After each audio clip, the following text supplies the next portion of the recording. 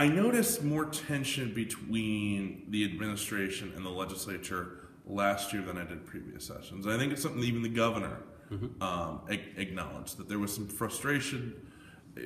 A lot of that had to do with the budget. We have a difficult economy. Sure. Any thoughts on, are there any changes or ways that the administration can kind of resolve that with the legislature this coming session? The legislature is going to have to resolve conflicts within the legislature there, and so we're going to be very helpful. I think the way that we can help is give good information to lawmakers. When they ask, we want to be very responsive to them, and that's something that Sam and I have been, since day one. So I think that's helpful. Also, I think you will see a lot of different ideas coming from many different groups of people, and so there will be some challenges there.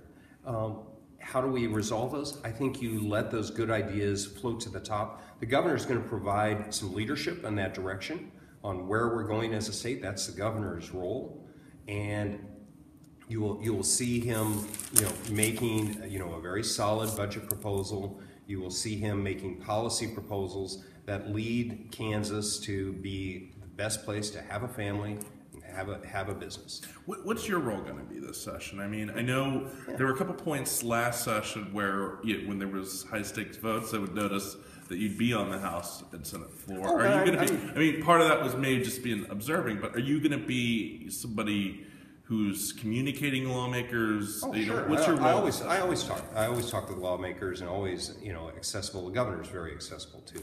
When I was in the legislature, governors weren't as accessible as Sam was. But I think that, as a former legislator, and I was a newbie once. Now I'm kind of an old guy here in one sense. But as a legislator, I'm very happy to help them, with information and some of these complex programs. And how did we do that before? I think that'll be very helpful. For me, my job is lieutenant governor, and essentially Sam is the CEO and I'm the COO, and I will, help him get, the goals of the administration, done, and we'll work with the legislature. One of the goals that he's put you in charge of is addressing medical access in the rural parts of the state. Rural healthcare. How's the rural health initiative going? Sure. If you can update me on that. Rural healthcare is a giant issue for the state and has been for 20 years and will be for a long time in the future.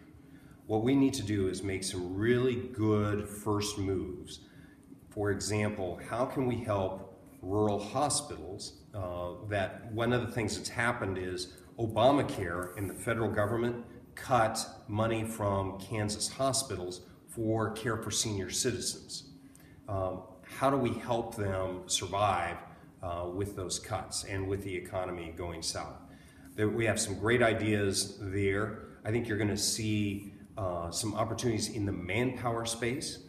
We've heard, not only do you need more medical students in the state of Kansas, for example, and we're building a new medical school, but how do you train more people in their residency programs? You're more likely to stay in the state if you do your residency training overall. And we think there are some great opportunities there that may be to draw down additional federal funds to accomplish these goals.